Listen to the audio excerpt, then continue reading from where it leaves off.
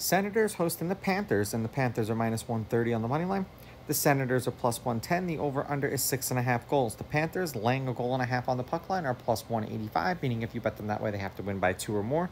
And the Senators getting a goal and a half on the puck line are minus 225, meaning if you bet them that way and they win this game outright, you win. They lose by 1, you win.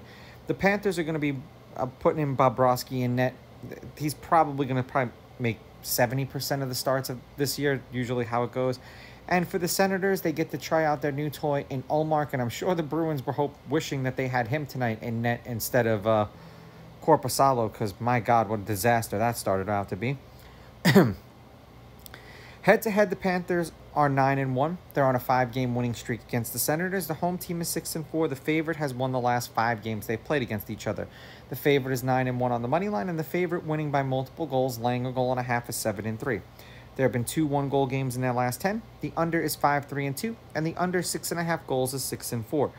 They played each other, it would appear, 4 times last year. The Panthers won 5-0 in Ottawa, 3-2 in overtime in Florida, 6-0, and then 2-0. The Panthers played the Bruins tonight at home, and they ended up winning 6-4. They were up 6-2 last I saw in the third period, so something interesting must have happened after I turned that game off.